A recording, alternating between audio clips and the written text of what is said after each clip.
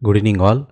Welcome to this session of radiology spotters, which are very useful for exam going students, as most of the students will be facing their practical exams in the coming months. I thought this radiology spotter session will be useful. So I will pause the slide for few seconds and I will show the spotters for few seconds in the start of the lecture. You can pause the slide and see the spotters and write the answers, and then check the answers in my discussion session. This is the first spotter.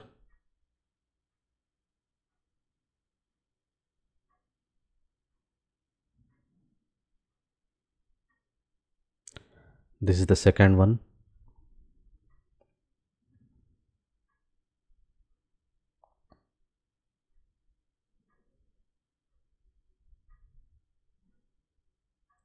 Third.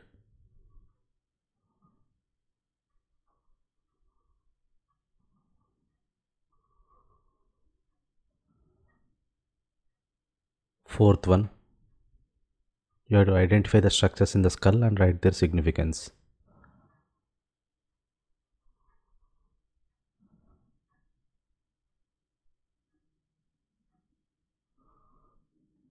Fifth one.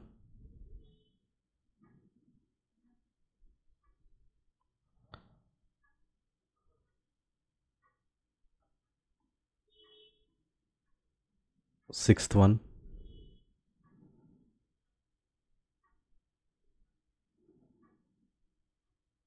Seventh one.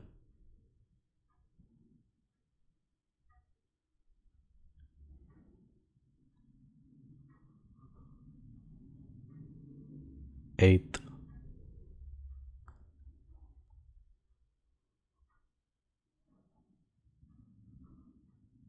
Ninth.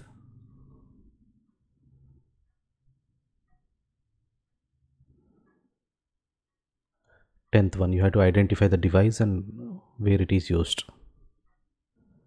So we'll go to the answers. We'll go to the discussion, and so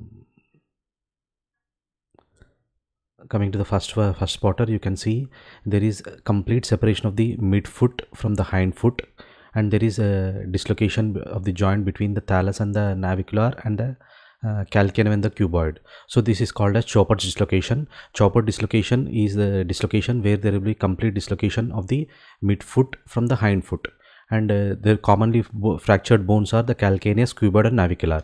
So whenever you see complete dislocation of the midfoot from the hind foot, definitely suspect Chopard's dislocation.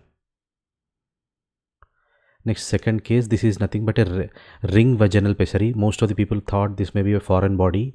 This is called as ring vaginal pessary, commonly used for pelvic organ prolapse. This is how the ring vaginal pessary is seen on CT, and there are different type of support pessaries for pelvic organ prolapse for the first, second degree and third degrees. So there will be ring pessary, Gehrang pessary, Hodge pessary, and cube pessary. There is donut pessary and gel horn pessaries. So these are different types of pessaries. So whenever you see a well-defined ring-like structure noted in the pelvis, one of the DD will be ring vaginal pessary for pelvic organ prolapse. Next, third one, you can see there is a dilated tubular structure noted in the retrocardiac location. So whenever you see a dilated tubular structure noted in the retrocardiac location, and the whenever this tubular structure is continuous with that of the esophagus, and below it will be continuous with that of the gastroesophageal junction and stomach, and sometimes there can be multiple air foci or mottled foci suggestive of food residue, or sometimes there will be fluid levels. So this is nothing but echalacia cardia, and on barium studies you can see this is the echalacia cardia with narrowing at the distal ventral of the esophagus or gastroesophageal junction, which is called as bird beak appearance, and clearly on CT you can see this is the dilated esophagus with food residue and fluid levels. So suspect this is a case of echalacia cardia. Next, these are nothing but two bilateral joint parietal foramina. So whenever you see lucencies, symmetrical lucencies in the parafalcine location in the high parietal bones, definitely suspect bilateral joint parietal foramina. So this is the CT coronal bone window. You can see these are the bilateral joint parietal foramina, and VRT sections, these are the bilateral joint parietal foramina. So joint parietal foramina are congenital calvareal defect resulting from delayed or incomplete ossification of the parietal bone. These are commonly associated with cortical venous anomalies, and this is also associated with Potocki-Shaffer syndrome.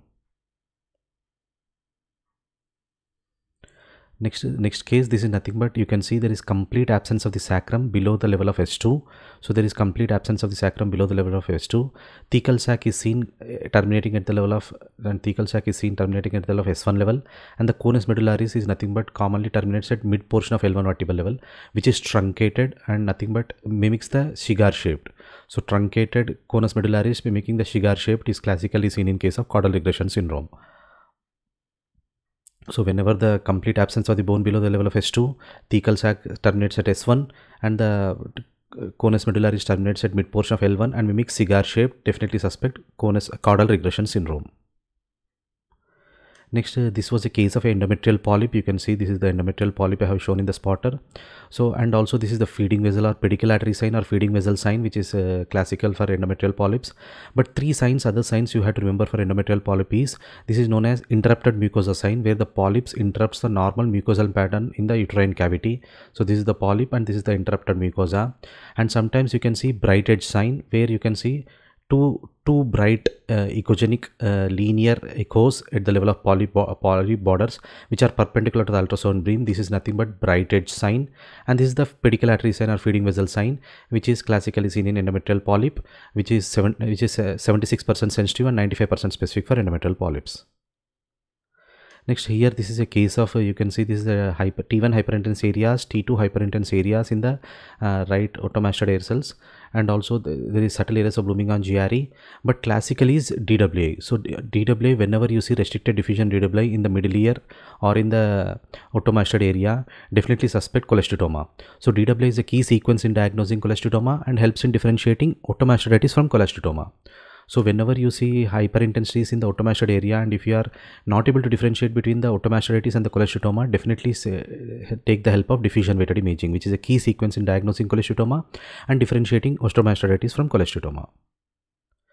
Next, here you can see there is a well-defined multicystic lesion with multiple septae, and this is arising from the kidney, and clearly you can see the claw sign. These septa are enhancing, and this cystic lesion is seen herniating into the renal collecting system. So this is a classical case of multilocular cystic nephroma. The closed differential will be multilocular cystic renal neoplasm of low-grade potential, which was previously called as multilocular cystic renal cell carcinoma. So this is a case of multilocular cystic nephroma. Next, this one is a case of Lee-Ford-2 fracture, where you can see the fracture, there is oblique fracture extending through the zygomaticomaxillary suture, through the inferior orbital rim, and through the nasal bridge. So this is a pyramidal type of fracture where the base is formed towards the maxillar palate and the apex T is towards the nasal bridge. Others are type 1 fracture, type 3 fractures. So all the three fractures involve the pterygoid plates, and also the mnemonic will be Lee-Ford-1 is a floating palate, Lee-Ford-2 is a floating maxilla, Lee-Ford-3 is a floating phase where there will be complete craniofacial separation.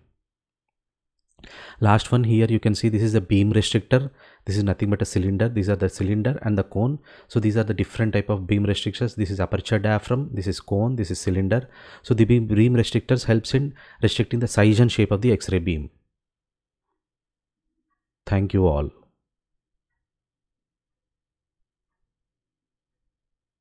We'll try to see some interesting spotters in the coming sessions. Thank you all.